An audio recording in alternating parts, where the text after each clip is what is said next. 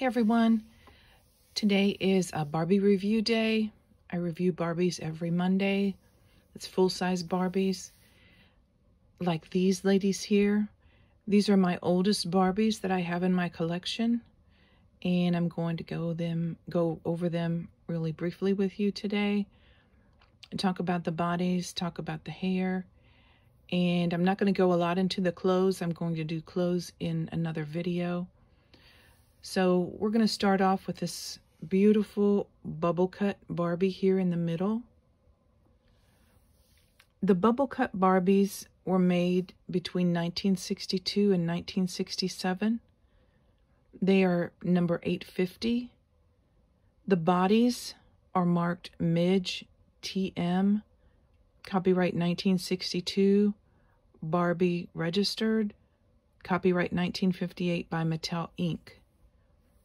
I'll put this in my description so that you can see exactly what the marking are of these dolls. Some of them also included the word patented after what I just mentioned, and that was for Barbies that were 64 and beyond. The hair colors for the Bubblecut Barbies varied from Titian, like this girl over here, that's a Titian color. And then various shades of blonde. This Barbie here, I call this a ginger blonde. And then brunette, like this doll over here on the right. Brunette hair. Bubblecut was a term, I think it came out in the 60s, for the bouffant hairstyle that kind of is in the shape of a bubble. There are also Barbie dolls that have side parts. None of my dolls are side parts. There's a special parting in the mold of the doll's head that allows it to have a crisscross or thatching that goes into a side part feature. Those are very distinct dolls, and once you're familiar with Barbies, you can be able to tell that. None of the dolls that I have are that. I don't know, I know this brunette here on the right is definitely touched up. Probably the rest of them are too, but to me, in an untrained eye, I don't have many vintage dolls. It's hard for me to tell, but maybe you'll know, and if you do know, you can let me know. I don't mind. I display my Barbies as they come to me. I clean them up a bit, but I don't retouch anything on them. I try to buy Barbies that look great and don't have really gobbed up makeup or anything that looks extremely touched up to me. I don't go for those dolls. So these are the dolls I wanted to show you today. This gal in the middle has this beautiful ginger hair. Her eyes are pretty. She's got these thick lashes. That's the same with all these Bubblecut dolls, have that thick lash in black. I think all the Barbies' eyes are blue, but I could be wrong about that. This one has very faint pink pastel lips that may possibly be touched up. She's wearing a genuine Barbie vintage fashion. And that's what she looks like from the back. Her nails are a reddish color, but may have originally been peach. It's hard to tell. And then her shoes, I'm sorry, she doesn't have shoes on her feet. I don't put shoes on my dolls because I don't want to break the shoes. Her feet are like a peachy red color. Her nails. I love this doll. I love her hair. Then I'm going to move her over so that I can show you this Titian Bubblecut Barbie. Same eye style. They both have the same color of brows. If I could put her over here, they both have this light brown, thin brow. This Barbie has coral lips. And she's wearing, this is a clone, a vintage clone doll fashion with this lacy top and these old vintage rhinestones with prongs go all the way around the bottom here as well. The skirt that she's wearing is from FM Boulevard. You can find that if it's still available on www.fmblvd.com. These were a division of Katie's Collectibles. I love this skirt. It's full. It's got great fabric. It fits these dolls so well.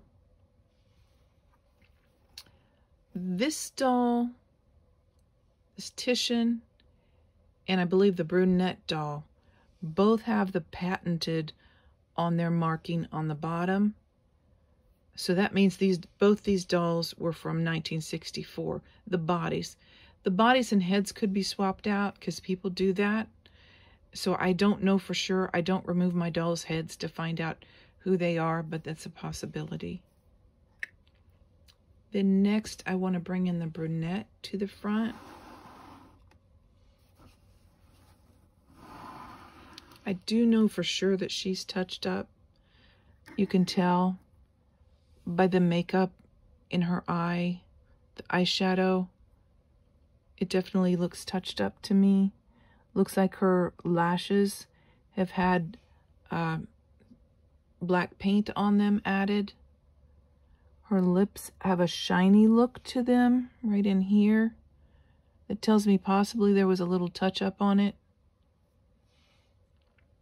Her arms and her fingers. The fingernails are red, but not a really dark red. Looks very pretty. And then her toenails. She doesn't really have any paint on them anymore. Let me show you her. Her hair is very full and curled. The other two were in a bit of different styles. The dress she's wearing is a modern clone dress. I just like her in this red, white, and blue fashion.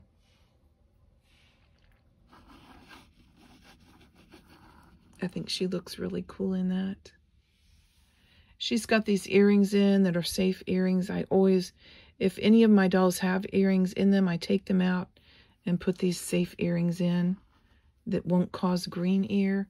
A lot of these older dolls get green ear from the metal, from the earrings, or anything metal that was touching them. Now I want to take her out and show you my older dolls in the back. This doll here is Fashion Queen. She came with 3 wigs. I don't have any of her wigs. Usually when you find those wigs, they're fused to the wig stand. I've not been able to find any that are in really great condition. But I'm happy with her molded hair and the band around it. She's not a repro doll. She is 1962 Fashion Queen Barbie 870. She's marked on the bottom Midge TM, copyright 1962, Barbie R, copyright 1958 by Mattel Inc. She, I think, has been touched up somewhat, but not majorly. Looks like maybe her lips had some touch-up work. If she was touched up, I think it was done by somebody very skilled, because it's even got some rubs here at the lash edge. She also has safe earrings in. She's got this older necklace that does have a little metal piece here, but I don't keep it on her. I like it on her for pictures or for videos like this. Her hands have some of the polish left. I think this is original, not touched up, like a coral, to match her lips. Her toenails have a bit of polish on them as well. Not sure if that's touched up or not. She's wearing the repro Fashion Queen outfit. Here's the headpiece that comes with it. I don't put this on her because you can't see her pretty face. I usually tuck it under her arm here. The swimsuit, you'll see when I turn her around, doesn't fit the vintage Barbies. So the repro dolls are a bit thinner. This belt, or not belt, this zipper was missing the holder that zips it up. But I keep this on my doll because I like that this is her original look in this Fashion Queen swimsuit. It's so pretty. I love how it's shiny gold and white. And then my Ponytail doll, this is the only Ponytail that I have that is vintage. I have a lot of repros, but I only have one vintage Ponytail doll. And that is this gal here. Let's scoot her back. We've already talked about her. This is a 1962 to 1964 Ponytail Barbie, 850. She is marked Barbie R. Pat's Pinned. That's P-A-T-S period P-E-N-D. Copyright MCM LVIII. That's 67, 50, maybe 58. I think that might be 58. By Mattel Inc. Sorry, I'm not good with Roman numerals. I've been told from people that have a lot more knowledge about older Barbies than I do that she's a number 6 Barbie. She's got a blonde, kind of a ginger blonde hair, curly poodle type bangs, and let me turn her around and you can see her hair in the back. It's not in the original style. I think someone redid this doll and curled her hair. I think it looks really great. I don't think this doll has ever been touched up. Her eyes, you can see the rubs in the mold on her lashes. It doesn't look like her irises have ever been touched up. Let me see if I can tip her back a little bit so you can see better. And her lips look like almost all the coral paint on her lips has come off. As I've said in other videos, and I think I said it in the beginning of this one, I don't do major things to my dolls. I try to collect them in what looked like as original condition as I find them without touch-ups. I'll clean them the best that I can if they need cleaning. But other than that, I don't add paint or nail polish or anything that someone might do to make their dolls look like they're brand new. I like the look of a doll that shows its age. I just think that's really pretty. Now, for the dolls that look like they're minty, I like the repro dolls, and I do have those, and I'll show you those later, as I said. Her nails were probably touched up. I don't think that this doll had peach nails. In fact, this may not even be her original body. I don't know for sure. But I still think that looks great. I don't think it looks overdone. Her toenails also have a little bit of red on them. This just may have been from another doll's body that didn't have this doll head. This is a Suburban Shopper.